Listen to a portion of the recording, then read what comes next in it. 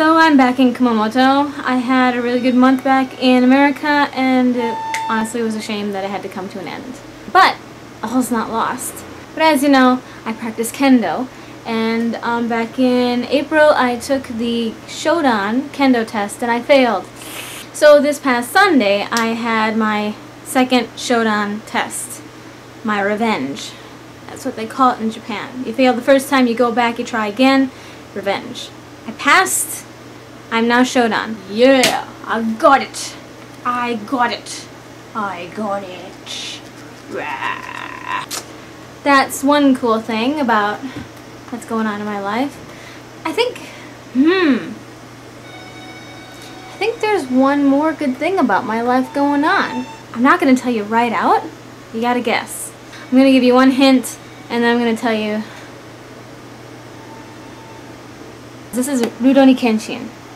There is a manga like this, and then there is an anime. And then, as of last year, there was a movie.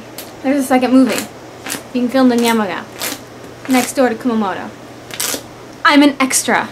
Yeah, I know. I'm not going to have any lines or any acting or anything, but I'm going to be in Western-style clothing on a movie set.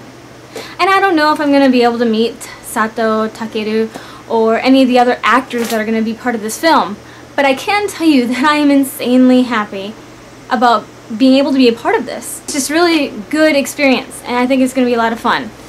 Why do they need foreigners? Rurouni Kenshin takes place in the Meiji period, and so with that said, at least in Tokyo, they did allow merchants and some tourists to come to Japan who are from, you know, the Western world. So me and a couple of my friends were going to Yamaga this weekend, and we're gonna be on set.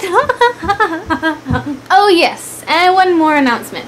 Because I got my shodan, yesterday my sensei called me and he told me, you have an interview.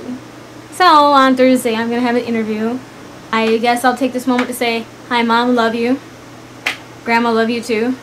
Denny, you can't hear this, but if you can read lips, miss ya.